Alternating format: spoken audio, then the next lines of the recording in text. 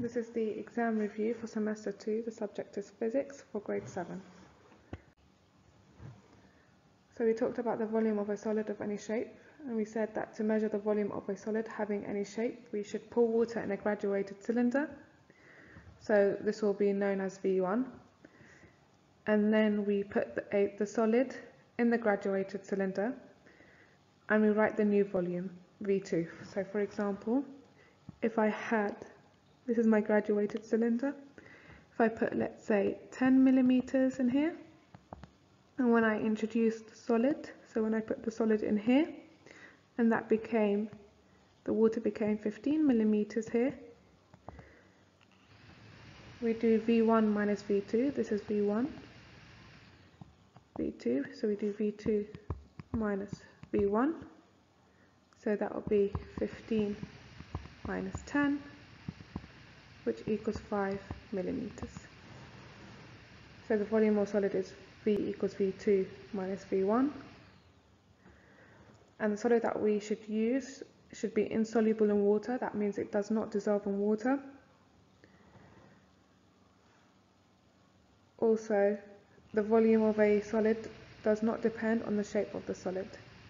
So if we change the shape of this circle, the volume will not change. So if we made the circle into a square, the volume will not change because it will have the same mass. So the volume and shape of a solid. So a rectangular prism of length A, width B and height C has a volume V where, so if we look, this is how we draw a rectangular prism. This is the rectangular prism.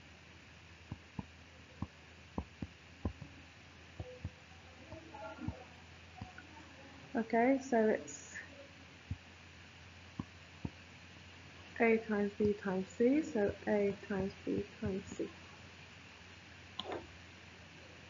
A cube of side A has a volume V where V equals A times A. A cylinder has a length and radius, has a volume where V equals pi. Pi is always 3.16. Pi is always 3.16. And you do R times length, or we can also say pi times R squared times L. And a sphere has a sphere of radius R has a volume V where V equals 4 over 3 pi times R times star, which we can also say 4 over 3 pi times R3, like that. Then we looked at density. We said the equation for density is mass divided by volume, and the SI units we use is kilogram per meter cubed, and 1 gram centimeter cubed equals 1,000 kilograms per meter cubed. The density of a solid, how to measure the density of a solid. So remember, density equals mass divided by volume. How we measure mass, we use a top-down balance. So how we measure this mass, we use a top-down balance or a digital balance. And how we measure volume is we either do by calculations. Remember, if it was a rectangle, we did V equals A times B times C. And if it was a cube, we did V A cubed, and so on. Or we can do it by liquid displacement, and that's when we put it in a graduated cylinder, and we put water in a graduated cylinder, and we introduced a cubed, and we had V equals V2 minus V1. Then we have the density of a liquid. So to find the density of a liquid, it's still the same. We use density equals mass divided by volume. Mass is, we measure mass by putting the graduated cylinder in a top-down balance or a digital balance, and then we pour the liquid, and then we measure its mass, and then we do M2 minus M1, and to measure the volume we pour the liquid in the beaker and we take the reading. And then we focus on the gaseous state. So we said that an empty cup contains air. Air has mass, gas is compressible, gas is expandable, and gas is elastic. These are the properties of gases. Okay, so these are the properties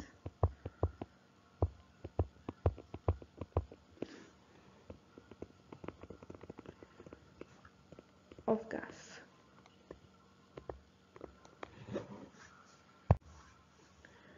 And then we looked at liquids and we said they are incompressible. So if we put them in a syringe, we can't compress them. The piston does not move and the volume of water in the syringe does not change. Unlike gases, this is different from gases. Gases are compressible. So now we will do the questions for the exam review. First question says, indicate the correct statements and correct the false ones. Solids have definite shape. This is true. Liquids occupy all the available space. This is also true.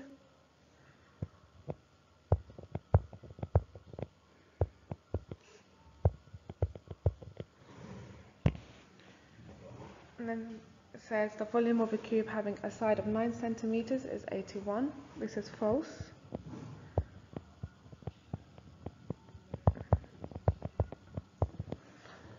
Because we have to do 9 times 9 times 9 because it's a cube, so the volume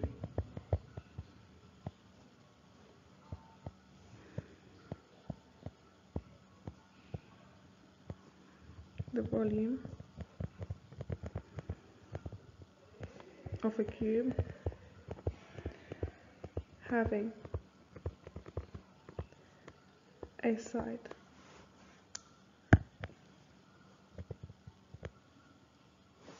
of 9 centimeters is actually 729 centimeter cubed. And here I didn't write cubed, so you have to correct this as well. Okay, it's always centimeter cubed for volume. Question 2 says convert the following: 250 ml in liters, so milliliters to liters, we divide by 1,000, so it's 0.25 liters. 6.8 decimeter cubed into liters. Decimeter cubed is exactly the same as saying liters, so it's 6.8 as well. 7,000 mil into decimeter cubed, we divide by 1,000, so it's 7. 0.037 centimeter cubed is exactly the same as saying, so centimeter cubed is exactly the same as milliliters, so the answer will be the same.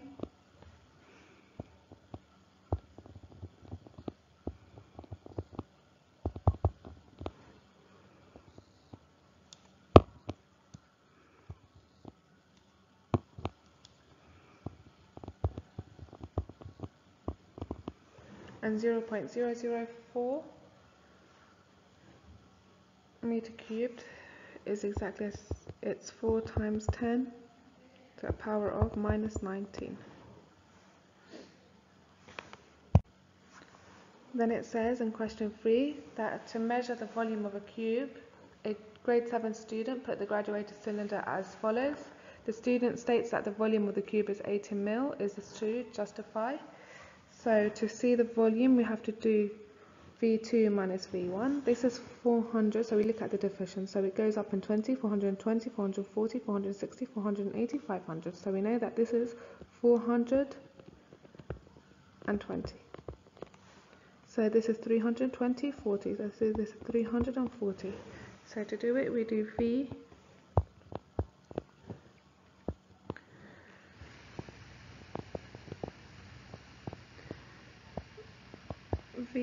equals V2 minus V1, so that is 420 minus 340,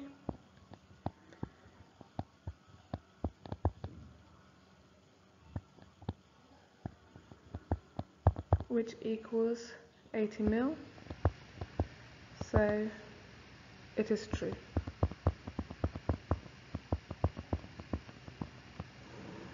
Knowing that the rectangle has a height of 6'3" and a length of 7 cm, calculate the density of the rectangle. So V equals A times B times C, or length times width times height. Doesn't matter which one you use. So that's V 7 times 3 times 6, which equals 126 centimeter cubed. Please don't forget the units. A student of grade 7A posed the following problem. Is the density of pure water constant? To solve this problem, he took 3 different samples of water, A, B and C, then he determined the densities. The table below shows the mass and volume of 3 samples. So we've got A, B and C, and they give us the mass and volume. So the density, the units we said is kilogram. And we have to fill in the table. So it's kilogram per meter cubed. Density has an equation of mass divided by volume.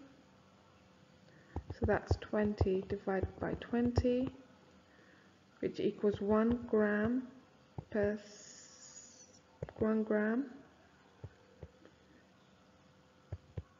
centimeter cubed.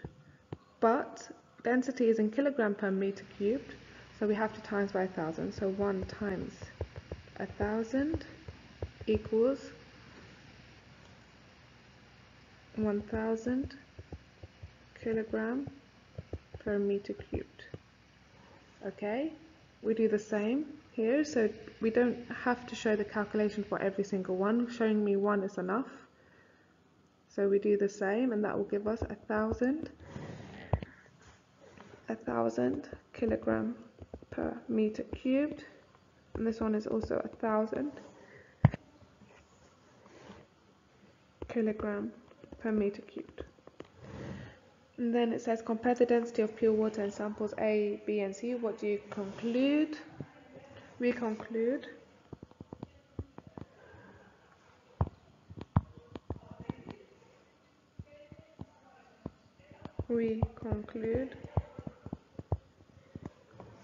that density of pure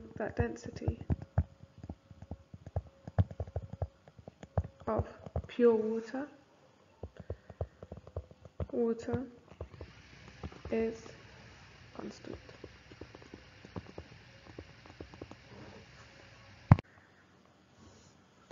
Question 5 says we bring a bottle completely filled with water. We empty the bottle from water.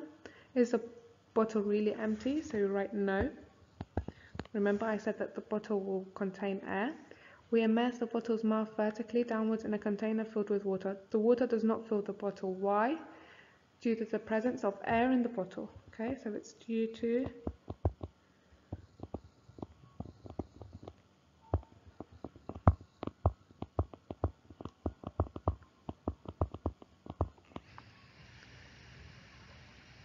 presence of air in the bottle. We make an opening at the bottom of the bottle. We start again immersing the bottle's mouth vertically downwards. The water starts filling the bottle. Why? So the air escapes. So the air begins to escape. The air escapes and is replaced by water. And it is replaced by water.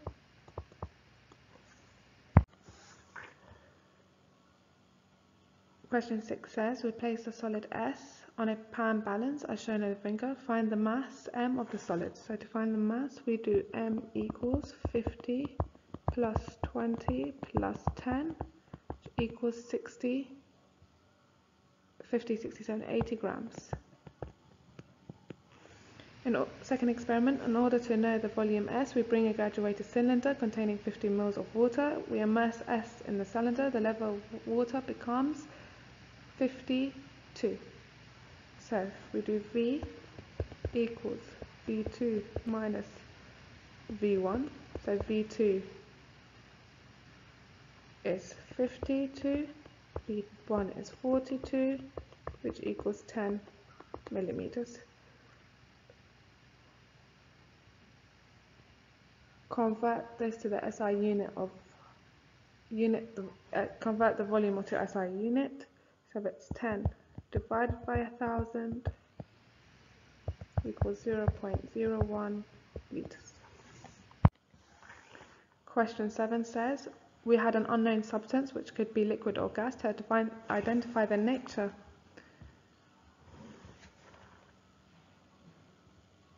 the following experiments are conducted with the aid of a syringe. First experiment, the syringe is filled to its middle with the unknown substance. When you push the piston inward, the piston does not move. Does the volume increase or increase? Is the substance compressible and compressible? So the volume stayed the same. It didn't increase or decrease.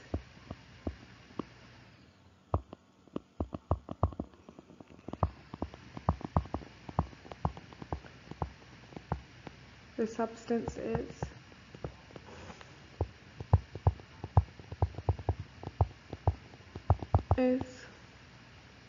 incompressible.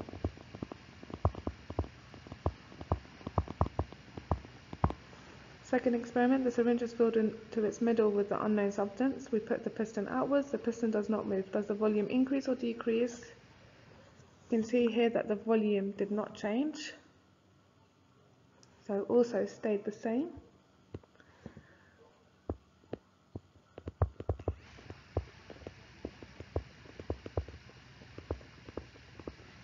And is this substance expandable? Expandable? It is inexpandable.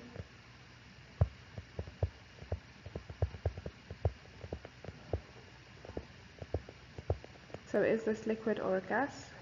It's liquid because the volume did not change.